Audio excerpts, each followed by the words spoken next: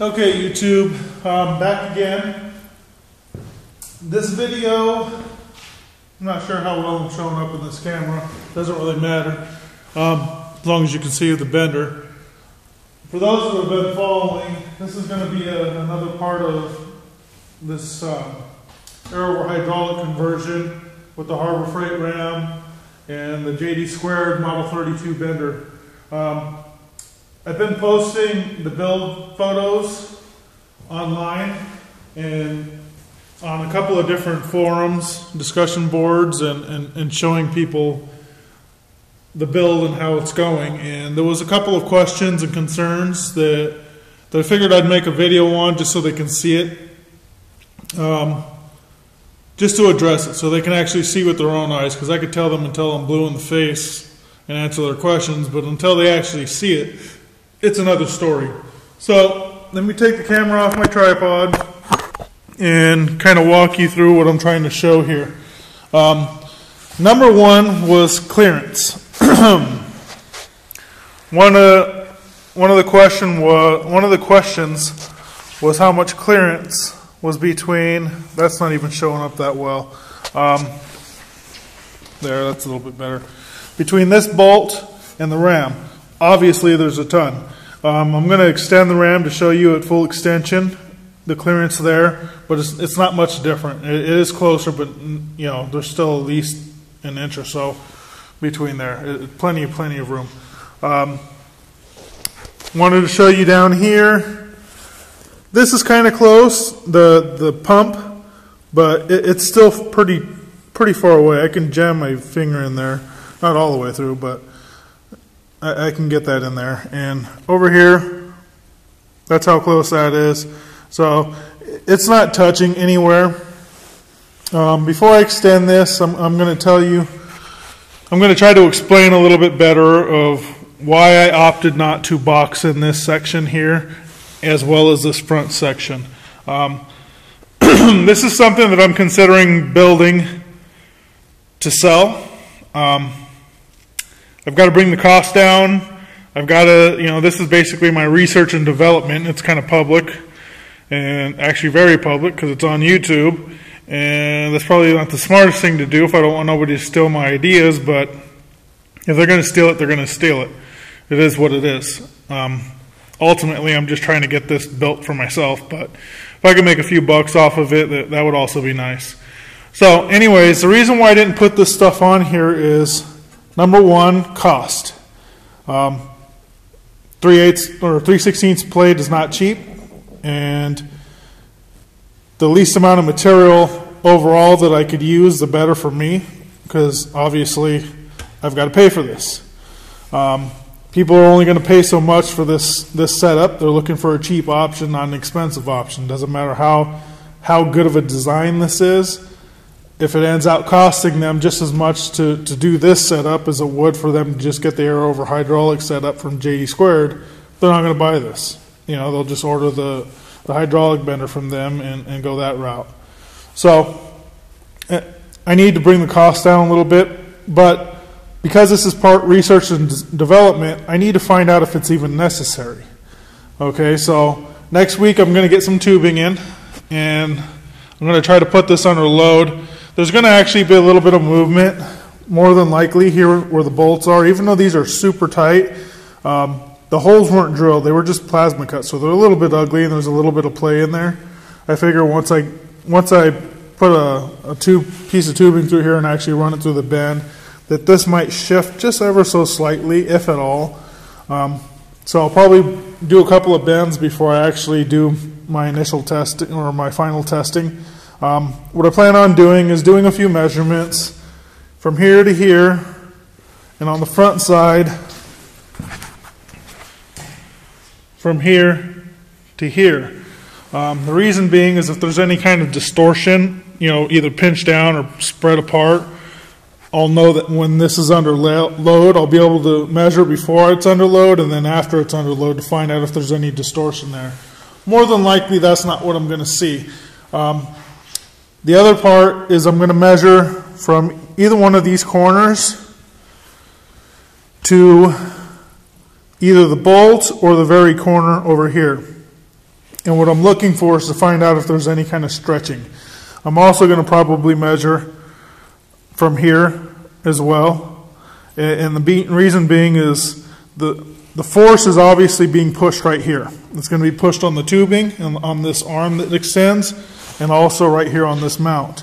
So if there's going to be any kind of issues, it's going to be this mount right here being pushed out like that and pulling on this plate, this boxed in piece of plate, or it's going to be trying to stretch this portion of this plate, both top and bottom. So that's coming next week. That will be recorded. I will show you guys if there's any issues. You're going to see it, and you're going to see what I'm going to do to fix it. If there's no issues, and this is done, okay, then I'm going to paint it. And that's that. I might not even paint it, actually. Honestly, you know what? It's more than likely not going to get painted. I kind of like it just being raw metal. So that's what the plan is. And like I said, you can see there's no clearance issues at all. This actually fits really, really well in here. There's a ton of room. So let me hook this up. This is not a permanent setup. Let me make sure my compressor's on and full of air. It is. Okay. This is not a permanent air setup. I plan on doing some work to the base here. Right now it's a little bit wobbly, and it's actually not the tubing. It's that base plate. That's some more 3/16 down on the floor, and that's what's actually doing the flexing. So what I think I'm going to do is try run some arms off here, diagonal, triangulating it, and bolt them to the floor. And it's kind of okay that it wobbles, because I want this to sit as level as possible. My floor is not level. So what I plan on doing is putting my levels on here. I don't know if you can see that, but it's slightly off level.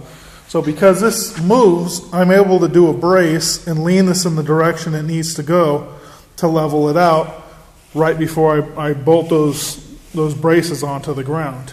I'll level it that way and level it this way. And the reason why you do that is because this die, if this die set is completely leveled across this way and across this way, when you load in your tubing here, if your tubing is level, then you know that it's straight. If you got a, like for instance, if you're doing a main hoop on a car, you have, let me get me a piece of soapstone here and some place to write. Okay, you're going to have a piece of tubing that's bent like that. Okay, when you do your first bend, whether that's level or not doesn't really make any difference. However, when you get ready to do your second bend, that tubing could not have twisted like this inside of that die set at all. Okay, it needs to be perfect level. So as you move the bender to this section here to get ready to bend, you know your bender is level. You'll check it again to make sure that there's no flexing going on in the base. But if it's still level, your die set's level, then you just put a level here and a level here. And when those two are marked level, you know that this bend is going to be perfect.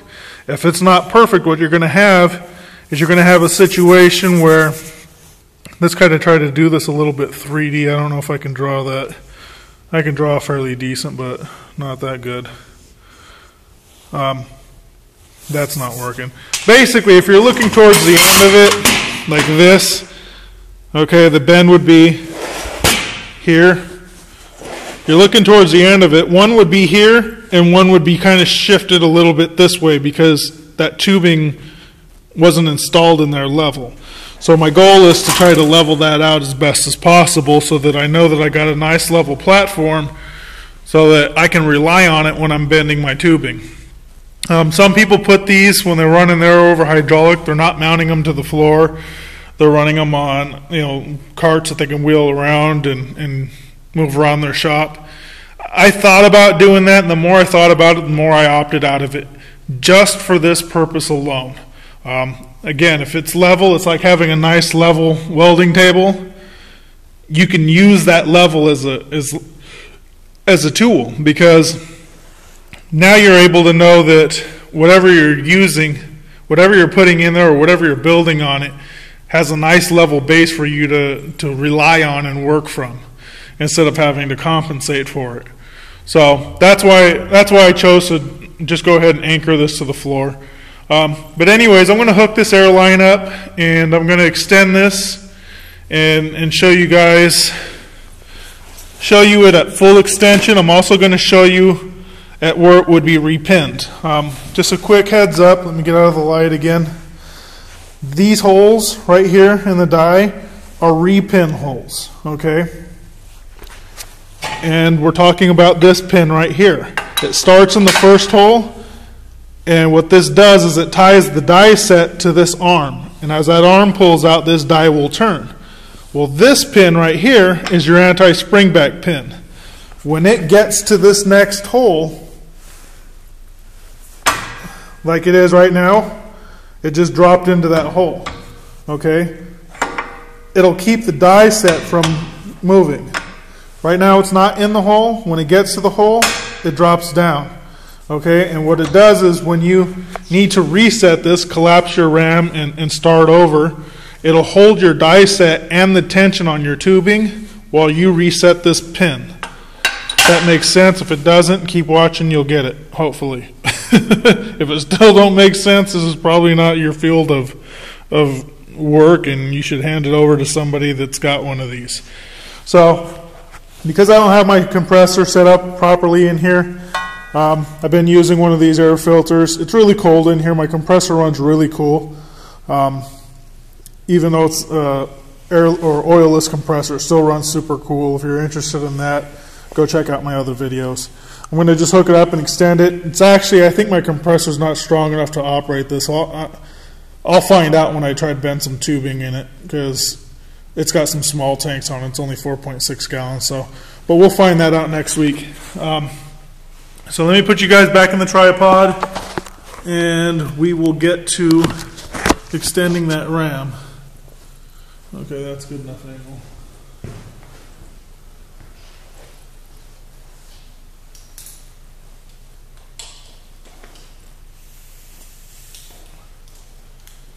Okay, if you guys are curious on how this works, some people are pulling this little, I don't know if you can see this here, it's like a little locking tab.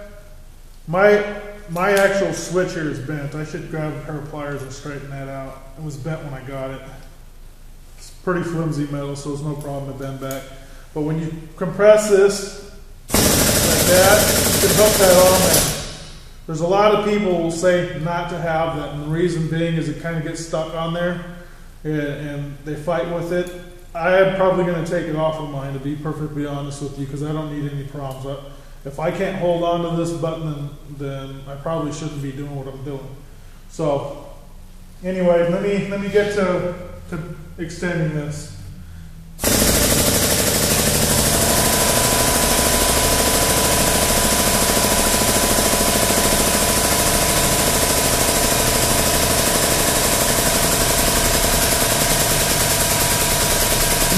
The RAM is slowing down, and that's because my compressor is having a hard time keeping up with it. The compressor wasn't completely full when it started, but it still struggles with it. As long as this will bend 1/4 inch tubing, I honestly really don't care how long it takes for me to get the bend, as long as it'll do it.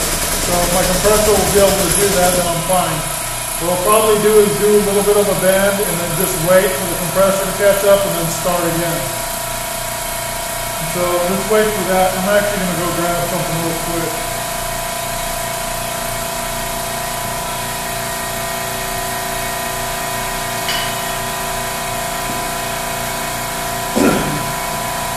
There's the bar to release that tension when it's ready.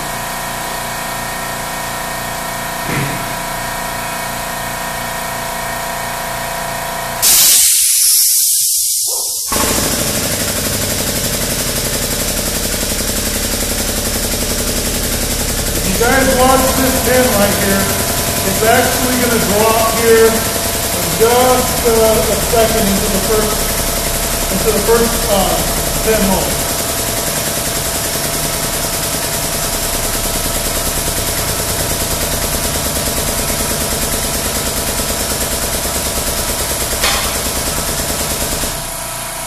Okay. See, it kept going after I let go of the button because this stupid piece of crap flip was in the way. I'm actually taking it off right now. Because that will be a problem. If I'm trying to refit, I'll explain to you why it will be a problem in a second.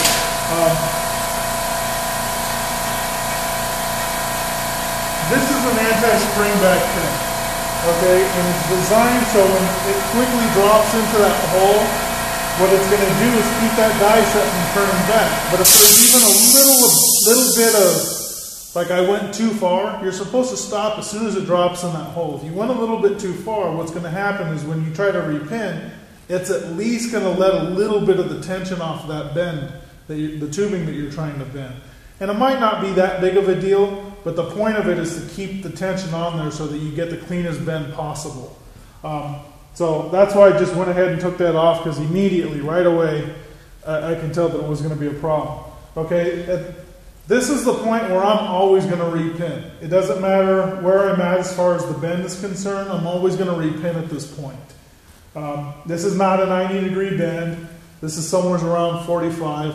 The actual bend, the ram will go further, and I'll show you that in a second, how much further it'll go. Just so you can see where it is at full extension, and we can look at all the clearances again. But this is at full extension. It gets there, no problem, ready to go. Now let's keep continuing. Let's keep extending the ram so that you can see how far it goes.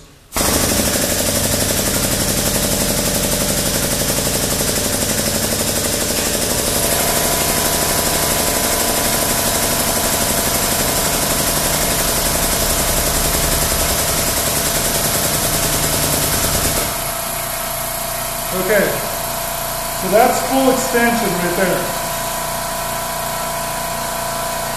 Let me get the camera off here again so we can show you clearances. Obviously there's a boatload of room in there, ton of clearance. Over here, plenty of clearance. It's about 3/16 between this plate and the piston here. But it's got plenty of room. Same, again, plenty of room. Very little change here. Actually, this gap is bigger right here than it was before. And yeah, there's no issues. It works just fine. Like I said before, I will probably never take it to full extension. And the reason why I won't do that is because anytime you take these jacks and you go all the way to full extension, what you're doing is you're bottoming out the piston, you're putting excess strain on it. So I'm always going to go to this repin point. Even if I'm not quite, let's say I'm trying to do a 45 and it's not quite 45, because you need to, when you're doing these bends, you always need to take a pass. If you're trying to do a 45, you should take it to like 47, maybe even 48 degrees on the dial here, because you have to compensate for some spring back once you release the pressure. So I'm never going to take it to that full extension. JD2 sells their air over hydraulic. I do not believe their air over hydraulic will do a full 90-degree bend on this bender. I think you're pretty much going to be doing what I'm doing here. Don't quote me on that. If you're curious, go down to the description, click on the link, go to JD2 and do your research on it. But this works for me. It's more than adequate, and yeah, that's it. Let me put this back on the tripod and I'll compress this for you. I've got to manually do it. This is not going to retract by itself. I went shopping for some garage door springs, and I found some springs, but I didn't like them. And the reason I didn't like them is that the ones that I thought were heavy duty enough to retract this were only maybe about 8 inches, 9 inches long in a compressed setting.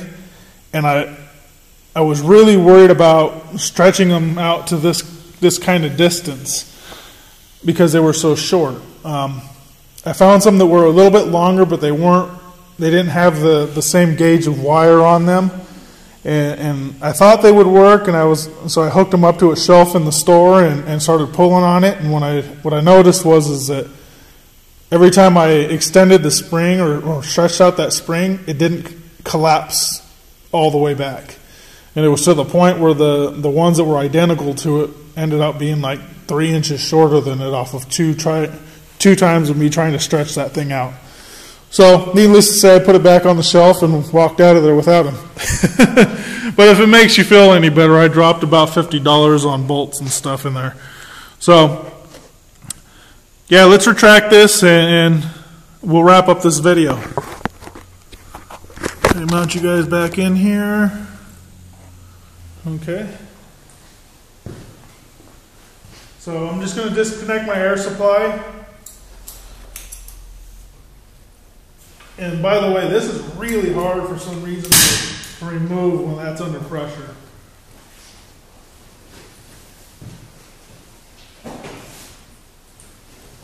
I'm going to actually mount one of those filters to the base here so that it's always connected to it. I'm trying to run those filters right before it gets into any piece of equipment that I'm using, with the exception of like hand tools and whatnot. But as far as like heavier equipment like this and my plasma cutter, you know, I'm trying to run multiple filters on there to try to keep it as, you know, the air as clean and moisture free as possible. So let me just drop this down here.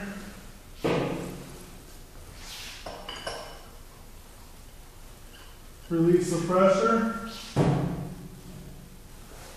And one thing you want to know, if I try bending this back right now, or collapsing this, it starts going, and it stopped, okay? The reason why it stopped is because the anti-spring back pin, okay? And now there's pressure from me pulling on it, so this is not wanting to come out of its hole. So I need to release it, pick this up, turn it. Now I can bring it all the way back. Actually, you know what? Let me push that back out there. I want to show you how to repin this real quick. Okay, so that's sprung back right here. It's holding it. The anti-spring back thing is holding it. So I'm going to pull this pin, pull it out, compress this a little bit, drop the pin here, and start compressing it all the way. I have to lift this die set up because there's no tube in here to clear this arm. But if you watch, this other pin will drop into that hole. Boom.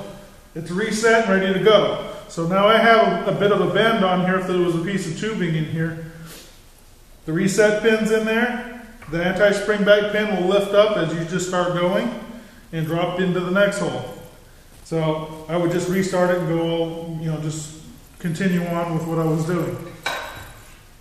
When your bend is done, release the pressure off the arm, pull your pin out, lift up your anti-spring back, and just twist this die back, and it'll release your tubing. You might have to bang it around a little bit depending on the tubing you're using. But that's it. It's done. So now you guys see how it works. You see the clearances, the clearance issues. You see why I haven't boxed in this area. And there's actually one other reason why I didn't box this in.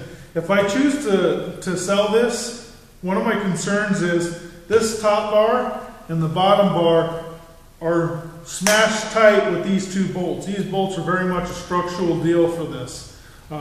If these are not as tight as they're supposed to be, this whole thing is going to have slack and play in it. Okay, these pins are going to be hard to pull out of here. It's just not going to work right. These bolts have to be tight. If I box this in on this side the way I did here, and I try to sell that, if there's any variation between the thickness of this, between vendors that these guys are selling, one of two things could happen. Either one, they're going to fight to get this onto it because it's so tight, they're going to have to use a hammer, maybe try to pry it apart a little bit if they can. You know, it might not really fit.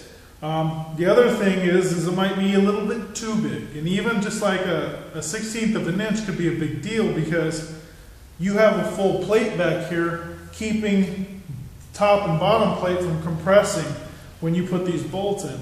Now granted, if you're using a pretty strong breaker bar or something like that, you could probably get it tight, but I would just rather not have that situation where you're fighting against a solid plate to compress these. This right here will more than likely be redesigned if I sell a kit, a completely built kit. And if I don't, one of the other options is to sell a weld together kit, or even just sell plans for it. If that's the case, then I don't have to worry about it. They can box all this stuff in if it really needs it, because there'll be instructions on how to put it together, and then at that point, they could do the same way I did. This works for me, because if you watch the previous videos, I bolted this top and bottom plates down tight as they'll go before I welded this boxed in plate here. So it's tight, it's as tight as it's going to get. I had to use a hammer to tap it on there. It works for mine, but it might not work on another one. That's my concern. So anyways, this is a wrap for now. Subscribe, comment, like. Next week, today is Thursday, the 28th of February. Next week, not sure what day, I'm going to order in my DOM tubing. I'm actually going to order in one length of welded seam tubing, and the reason being is I'm going to use that for some template bends, and I've talked about this in my other video, but I'll explain that to you during that, because this video is already 26 minutes long. So again, subscribe, comment, like, check out my Facebook page, like my Facebook page, support me, man, because I'm spending time on this, so support me. And we'll go from there. Talk to you guys later.